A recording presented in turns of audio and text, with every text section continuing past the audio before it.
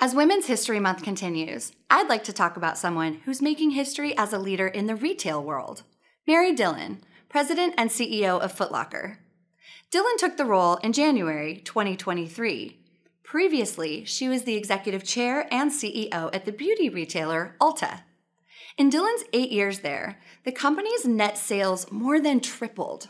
Dillon was credited with changing its brand image from being a drugstore retailer to a beauty destination.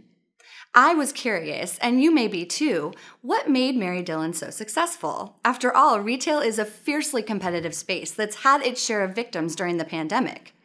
Dillon said one of her principal tenets is putting customers, Ulta's guests as they're called, at the center of everything, along with the associates who serve them. She spent a lot of time in stores listening and creating a culture where both groups felt heard. As we all know, relationships between guests and associates can be less than perfect. With so many businesses running short-staffed and customer expectations high, opportunities for friction have increased. If the axiom "the customer is always right" isn't always working for your business, check out the Client Connection, a training we've developed at the National Conflict Resolution Center. The Client Connection will help your team members diffuse challenging encounters and achieve better outcomes for all.